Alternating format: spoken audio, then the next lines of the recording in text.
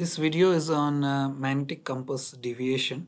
So it will explain the concept of compass deviation and how it occurs and how this is applied in the context of a ship's magnetic compass and navigation. Alright, so we'll start with something called magnetic variation. So before I start with magnetic variation, I'll explain a little bit more about compass deviation. So a ship has a magnetic compass, which is like a backup compass. The main compass for navigation purpose is a gyro compass. So the gyro compass is the one that is connected to the autopilot for steering purposes. Now if the gyro compass fails for any reason, the ship has to use the magnetic compass for navigation. Alright, so this magnetic compass has to be corrected for by a qualified compass adjuster so that it can be used for navigation. Now in a perfect world, the ship's magnetic compass would be the same as magnetic compass. Now why we use these two phrases is because although it is a magnetic compass, the magnetic compass when installed on a ship which is made of iron and is carrying cargo, mostly it could be containers or iron ore, it gets influenced by due to the ship's own magnetism. Alright, so even structural changes on the ship or the cargo or the fact that the ship itself is made of iron has influence on a magnetic compass. So the magnetic compass then no longer remains a magnetic compass, it becomes a ship's magnetic compass. So a ship's magnetic compass gets influenced by its own magnetism. So otherwise a normal magnetic compass will be influenced only by the Earth's magnetism. So once corrected for, it should be alright in a particular place. But because a ship also gets additionally influenced by its own magnetism, that is called a ship's magnetic compass, and that's the deviation. Alright, that is deviation. So before I go into variation, I want to explain what is deviation. Deviation is a magnetic compass which gets influenced by the ship's own magnetism. Now in contrast, the variation is shown on a nautical chart. Now a variation, as you can see, every nautical chart will have a compass rose, and in the compass rose you can see the variation mentioned. So in this case you can see the variation is 6 degrees and 40 minutes. Just you see the arrow, next to the arrow is 6 degrees and 40 minutes west, and it says 1992. So that was the variation calculated in 1992, and then from 1992 onwards you apply a correction of 8 minutes east. So let's assume that in 2019 it will be 27 years from 1992. So 27 times 8 minutes is the correction that you will be applying to this variation. So if I want to explain to you, so 27 times 8 is about 216. 216 means 3 minutes and 36 seconds. So the correction of 3 minutes and 36 seconds, when 3 degrees and 36 minutes, 3 degrees and 36 minutes, it's 216 minutes and 3 degrees and 36 minutes. So when it's east, you subtract it. So you will subtract 3 degrees and 36 minutes from 6 degrees and 40 minutes west. So that your resultant variation becomes 3 degrees and 4 minutes west. So that's variation. Now what is this variation? The variation as shown on the nautical chart refers to the Earth's magnetism in that particular place, in that particular area. So when the ship is transiting through that area along with its own magnetism, which is deviation, it is also getting influenced by the Earth's magnetism. That is basically variation, and that varies. Alright, so that varies with heading, that varies with geographical positions as well. Alright, sorry, that varies with geographical position, not with heading. So the ship's magnetism varies with heading, but the variation varies with the geographical positions. Alright. So on a normal compass, the compass needle is deflected by the ship's own magnetism, as you can see here, and that is called magnetic deviation.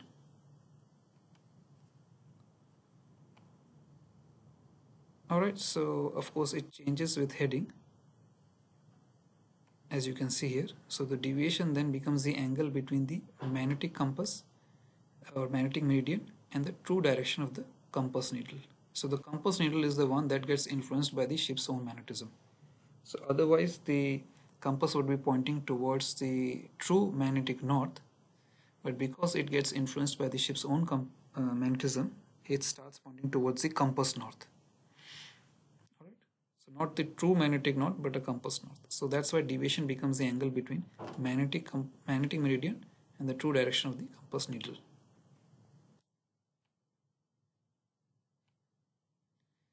So just to get familiar with the terms and terminologies, the red arrow here is pointing towards the true north, denoted by Tn. The yellow arrow is pointing towards the magnetic north, denoted by Mn. And the angle between the true north and the magnetic north is called variation. Now, what is true north? True north is a fictional north that we assume that 000 degrees is the true north.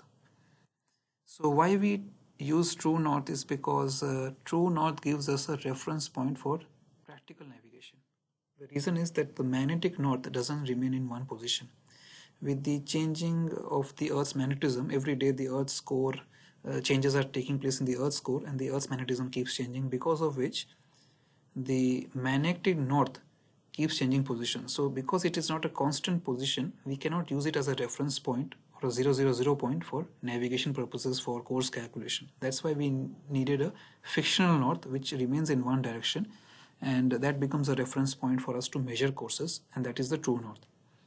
So the angle between the true north and the magnetic north then becomes the variation.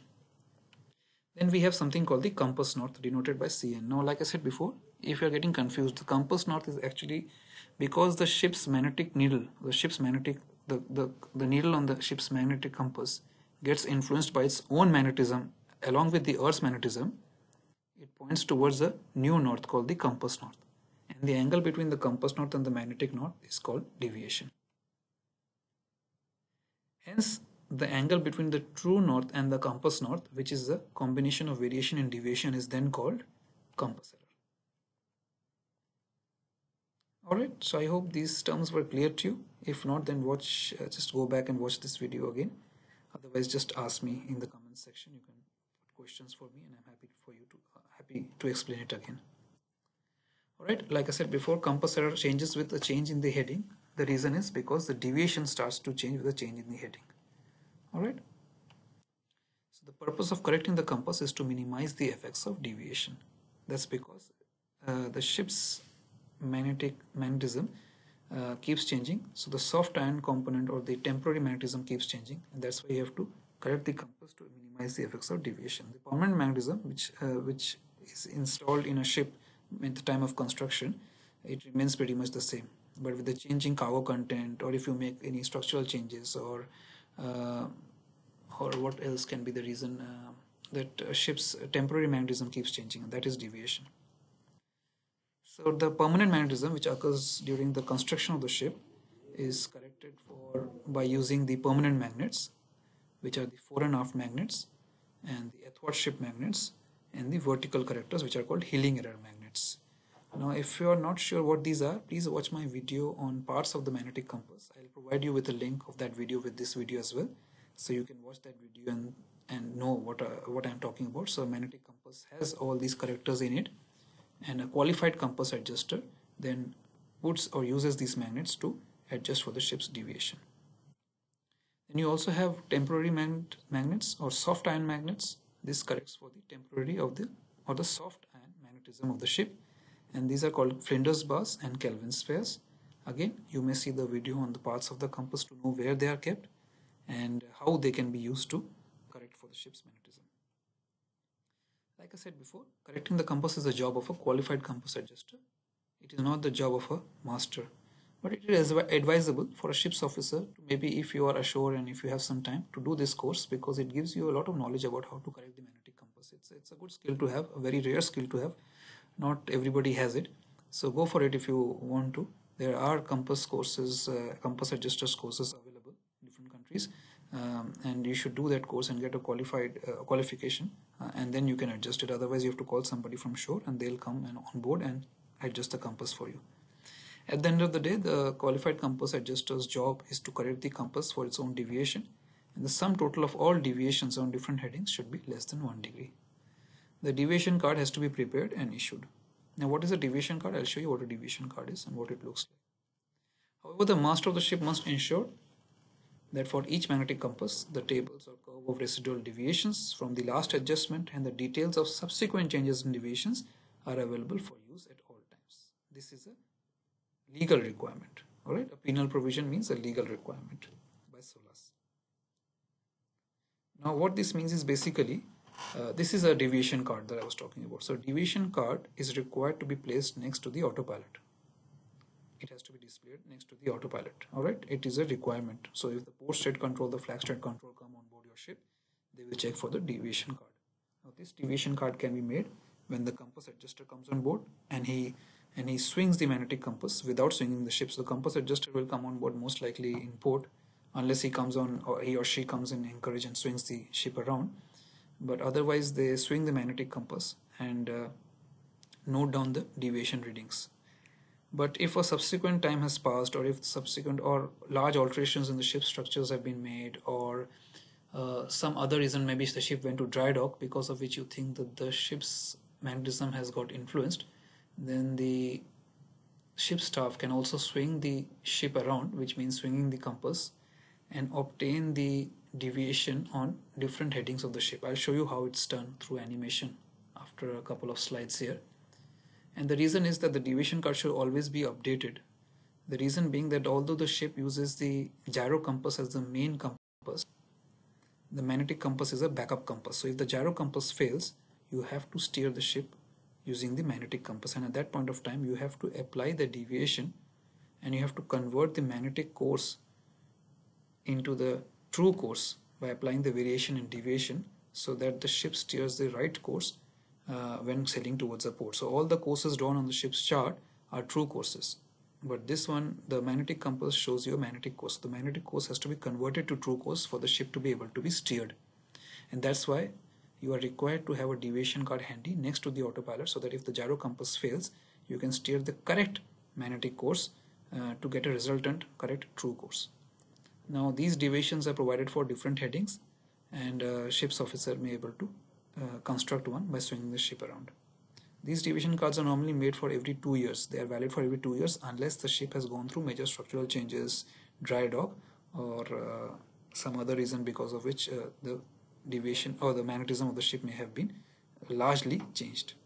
Alright, when making a deviation card, make sure you provide the other information, that is the position in which the ship was swung, and the cargo content and the weather that you experienced at that point of time, all those things which could influence the ship's magnetism at that point of time. Alright, so the deviation book, in which you note down all the compass errors, and basically you note down the deviation for different headings, is a statutory requirement by law. You must check errors once in each watch or for each course steered, whichever is more frequent. It's compulsory for all vessels over 100 gross tonnage, and details of magnetic compass characters should also be recorded in the deviation book. The vessel must be swung to find the compass deviation. Now, compass error is a requirement to be taken in each watch by the officer on watch, bridge officer on watch. If you are unable to take the compass error, you must mention in the logbook why you were not able to take the compass error. It could be because of cloudy skies or some other reason, or maybe you were busy, or maybe it was heavy traffic areas, but you must mention the reason why you did not obtain the compass error. The reason is that if you obtain the compass error in every watch, the master can then make a comparison, or the ship's compass adjuster can make a comparison, or the port state officer can come and compare the deviation card and the accuracy of the deviation card along with the deviations noted in the deviation book.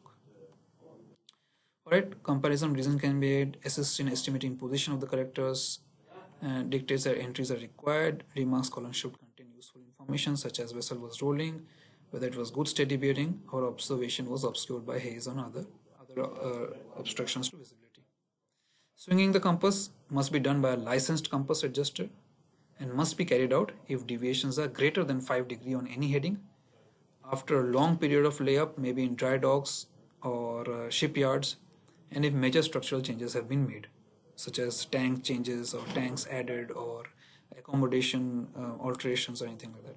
After dry dock, if large changes in deviation are noted, even then the ship's compass must be swung. So although it has to be done by a licensed compass adjuster, on the ship, the deviation card may be updated by the ship staff as well. And then, of course, in the next port, whenever possible, you should call the compass adjuster and get it verified by a compass adjuster as well. So how do you swing a compass? Normally what we do is we find a transit bearing of a land of a fixed object. So on land, it could be structures which are in transit. So, or we use a fixed object, the bearing of which is known, the true bearing of which is known from the chart. And then we bring the ship along, and I'll show you. And we swing the ship in such a way that on different headings you note down the bearing of the fixed object, and then you compare the bearings, and so you note down the magnetic bearings of the ship's object and you compare it with the true bearings obtained from the gyro compass. So the true bearings is obtained from the gyro compass for the same heading, and the magnetic bearings are obtained from the magnetic compass. So normally two people are taking bearings at the same time, and it is done for different headings. So normally headings of 10 degrees or 15 degrees are used. So because ship can be swung from 000 to 360, or courses from 000 to 360. So we start with 000, 10 degrees, 20, 30, 40, so on till 360.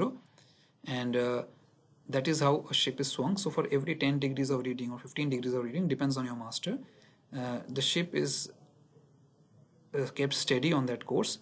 And then one officer takes gyro bearings or true bearings, and one officer takes magnetic compass bearings, and then those compass bearings those bearings are compared to obtain the deviation on different headings. So you see the ship is coming, and this transit bearings is a good idea, but if it's not possible to get transit bearings, then you can use a fixed object of which bearing is known from the chart. So this is just showing you how the ship is swung in different directions, north, west, south, east, basically on different headings. And what I was telling you before, that on every heading the ship is made steady for some time and just for a few seconds, and it has to be done very quickly, because otherwise the geographic position of the ship also changes. So it has to be done very quickly so that you can quickly note down the bearing. So two officers keep noting the bearing. One officer is inside the bridge, and you can use a cadet or somebody to note down the readings. So basically a turning circle should be very small. Turning circle should not be very big. Alright, so when you swing the compass around, the ship's turning circle should not be very big. So the bigger the turning circle, the greater the errors that start to creep in. So you can see here, I'm just showing you an example here. So the ship was about 12 miles away from the object or the fixed object, but the turning circle was less than 2 miles of radius. Alright, so then the error is less than 1 degree. Alright, so I hope this was useful to you. If you have any questions, please feel free to write in the comment section. Otherwise,